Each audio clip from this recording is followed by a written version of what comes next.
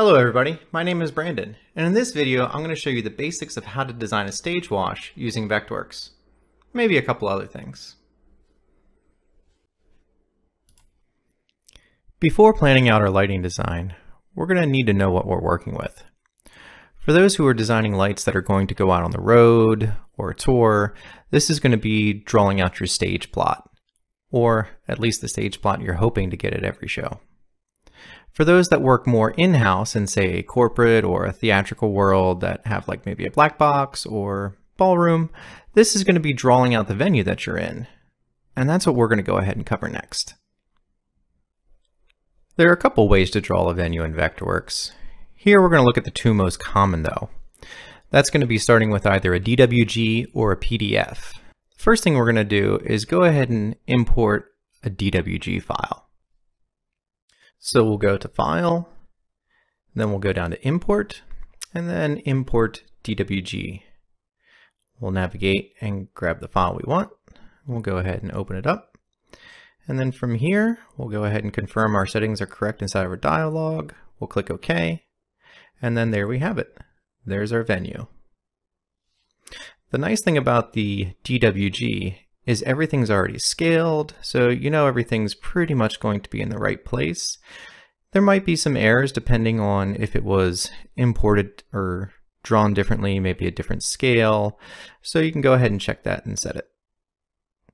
Now let's go ahead and take a look at importing a PDF. Pretty much the same process. We'll go File, Import, but this time we'll just select Import PDF. We'll find the PDF document and we'll go ahead and open it up. We'll go ahead and import this. We have a couple different pages in this one.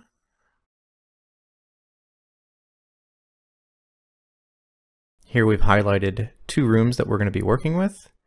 And if we take a look on the attached sheet, we can see their height. Now to create a venue from this, the first thing we're going to have to do is scale this PDF right here. So we'll go to our Scale tool. Go ahead and find the current dimension that this has. Once we find that, we'll go ahead in and we'll set its correct size. And there we have our scaled PDF drawing ready to go. So now that I've scaled the drawing, the next thing I'm going to want to do is go ahead and draw in the room. So let's go ahead and start with that. So creating this room will be fairly simple. We know the height of the room and we have our basic outline. So we're going to go ahead and grab a 2D rectangle tool. I'm going to draw out the basic shape of our room. I'll go ahead and over to the object info palette and just adjust it just for a little bit of errors that I had as I was making it. And now that that's complete, I'll go to Event Design and I'll use the Create Room command. From here, I'll go ahead and enter in a wall height. I could set up any other information about the room that I needed to. I can also set any rendering options, and then just go ahead and click OK. Now, I have a complete 3D room with a floor and walls. The next thing I would do from here is, just add in a few doors. Adding doors is pretty easy. I just go ahead and grab the door tool, click to insert, set its size in the object info palette, and then add in any more doors that I need. Now we'll go ahead and add a stage. We'll just go ahead and draw a rectangle like we did last time. Go to our Event Design toolset and choose Create Stage. We'll fill in our options and go ahead and click OK. And we'll go ahead and drop a stage down for us. Okay, now we've got the main bits done. We've got our stage done, we've got our venue kind of laid out.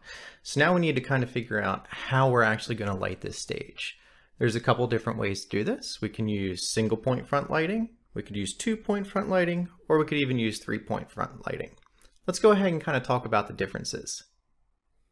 One of the easiest and fastest ways to light a stage is just to use one light per zone. In this example, I've set up 4 zones on our stage, one at the center of each stage deck. So, to do a single point per zone, we would just have one light centered on each. Ideally, you would like to have this at a 45-degree down angle to make it more comfortable for anyone on stage. However, the drawback is going to be that it might not look the best on video. you might wind up getting a handful of shadows here and there, especially if they walk off left or right. You might see a little bit of a dip. Our next option is to use 2 lights per zone. This helps remove a lot more of the shadows.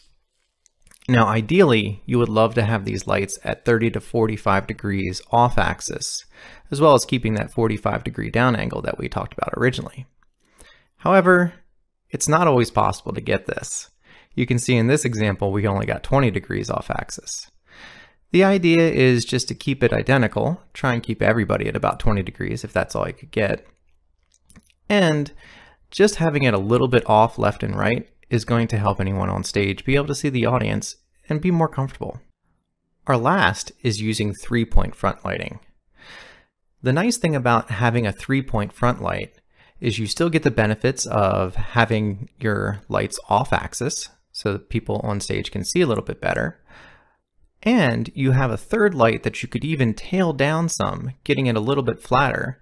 This way, if you have somebody on stage, you know, maybe doing some makeup, especially with eyes and things like that, that are going to naturally still have shadows, this kind of helps remove that. So having that little bit of extra fill at a nice low angle that you can just bring in a little bit to help out the face and clean up any of those shadows. Glasses, people who have maybe some deeper eye sockets, this will help clean all that up. Okay, so we just talked about the difference between single point front lighting, 2-point front lighting, and 3-point front lighting. But how do you choose what kind of fixture? Should I use Fresnel, Lico, PAR? Well, that's usually going to depend on what you have and what you're comfortable working with.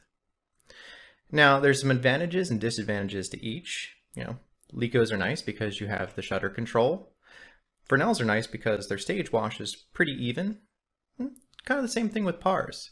So it's going to be kind of up to you as to which one you're going to choose.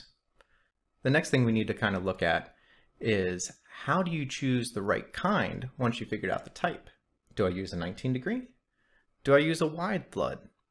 Do I need a 2K Fresnel or a 1K Fresnel? That's where checking your photometrics is going to come in. So the first formula we have is throw distance over your multiplication factor. This is going to come inside of the specifications for any of the lights that you're looking up. The next thing you want to look at is the peak candela to get enough foot candles on your stage. To do this, you're going to take the peak candela of the fixture and you're going to throw that over the throw distance squared. And this is going to give you how much foot candles you're going to get on stage. Okay, now that we've got our fixtures chosen, let's go ahead and start hanging them. Now, there's 2 common ways that you're probably going to see with hanging fixtures in this kind of setup. One is going to be having a front of house truss. In this situation, probably not likely. The other one is going to be with truss towers in the back of the room. That's what we'll go ahead and start out with. Let's take a look at how we can draw that out. Okay, so we're going to go ahead and start here in the back of the room. And I've already got a base plate down, so we'll just go ahead and grab a 10-foot stick of truss. We'll add it on top of the base plate. We'll go ahead and grab a 5-foot stick of truss to complete this 15-foot truss tower. There we go. Now we have a 15-foot truss tower. We'll go ahead and add our pipe onto this. Let's go ahead and size this pipe a little bit more appropriate. Go ahead and select it and rotate it towards the stage and get it to fit in here nicely. We'll go ahead and add some fixtures. In this case, I'm going to go ahead and use a 19-degree Lico. We'll go ahead and add 1 light for each focus position on stage. Go ahead and use spotlight numbering to assign them all to a focus point. Just go ahead and grab every light, get them in the room nicely, and then we'll duplicate them to the other side. And now we've got a nice simple focused front wash, and with the Licos, I could use some shutters to get this bill off the stage. Let's go ahead and add them to some truss next. Okay, as we can see in this room, I have a much better situation. So in order to plan out my lights here, I'm going to go ahead and start by drawing a line, and I'm going to turn it to 45 degrees off axis, and then I'm going to go ahead and mirror it to the other side. Now I know exactly where to place my lights to have them at 45 degrees. Next, I'll go ahead and select the light I want. For this one, I'm going to go ahead and use a 26-degree Lico. Add the first fixture, and then add the second. Go ahead and set their focus, and turn on my draw beam just to check. Yep, Looks like my photometrics are going to work out just fine for this. Now here's a cool trick to go ahead and add 3 more. What I'm going to go ahead and do is select everything. And I'm going to use Control, click and drag to create a duplicate. Move it to the center of focus point 2, and then follow it along for 3 and 4 as well. Then all I have to do is just change my focus position for the fixtures, and it'll be all set to go. And there we go. We have all of our fixtures ready to go. Now, let's go ahead and add some backlight to this. Backlight. So what is this all about? Well, backlight adds a little bit of separation in your stage. This is what helps anybody on stage kind of pop away from whatever that background is. Most times you'll have, especially in the corporate world, a black drape in the background, and you can kind of get lost in that a little bit, especially if your on stage talent has some dark suits on. So by adding a little bit of backlight or hair light, shoulder light, however you want to call it, helps push that away, so that gives you a little bit more depth. Really helps punch out on video. So in this example, like it'll probably be in the real world, our upstage has a black drape line. Here we have 4 pipe and base to go ahead and add some backlight to our 4 positions on stage. For this example, I'm going to use pars. I'll go ahead and add the first one. And now to add 3 more, I'm going to use my Move by Points tool. There we go. There's all 3. Now we just go ahead and set them to the focus points, 1, 2, 3, and 4. And we'll be ready to go. Okay, so now we have front light and we have backlight. At this point, we now have a minimum functioning stage wash that has enough separation in it with the backlight that it could stand up to video. However, it's still pretty boring. Let's go ahead and spice it up a little bit, and we'll add some uplights and maybe a few little LEDs around. Okay, for this example, we'll go ahead and start with adding 8 uplights behind the stage. I'm going to go ahead and add a color force, and I'm going to go ahead and change its rotation so that way it's pointing straight up. I'm going to go ahead and add another one to the other side. I'll go ahead and use my Move by Points tool to add 3 more groups.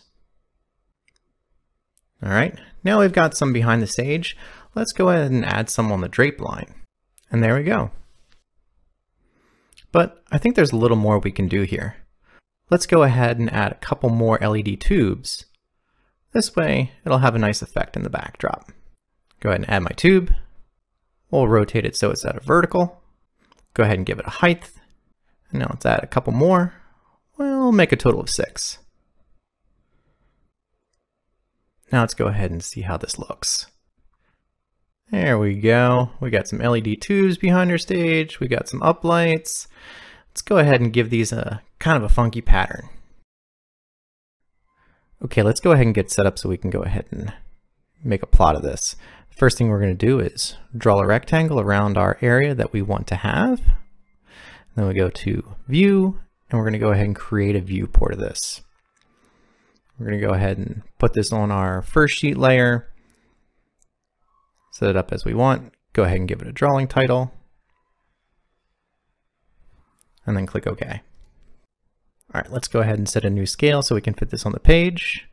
We'll go ahead and make a copy of it. And then we'll go ahead and edit this down so that we can get a better view of our stage. Give this a new name. And add some dimensions. Okay, now that we've gotten that done, let's go ahead and make this a little bit nicer, and we'll create a rendering. First, we'll change the uplight colors to blue. Yeah, there we go. Looks a lot better on that drape line. Let's go ahead and turn the lit fog off for our front of house fixtures. It's not going to look as nice. There we go. That looks nicer. Now I'll go ahead and turn our ambient light off. That way we have a nice room look. All right, now we'll go ahead and add in a Renderworks camera. This way we can get a nice rendering. We'll activate our camera and go ahead and set up our rendering options. And then we'll just make a viewport from this.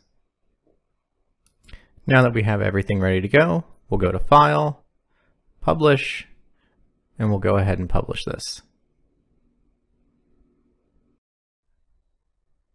So there you have it. Front wash, backlight, some LED uplights, as well as some LED tubes to give it a little bit of eye candy. I hope you have enjoyed this basic introduction to lighting design concepts. Down below in the description, you'll find some more resources to help you along your journey. And go ahead and leave a comment. Let us know how we did, or anything else you'd like us to cover. Thanks a lot, and have a great day.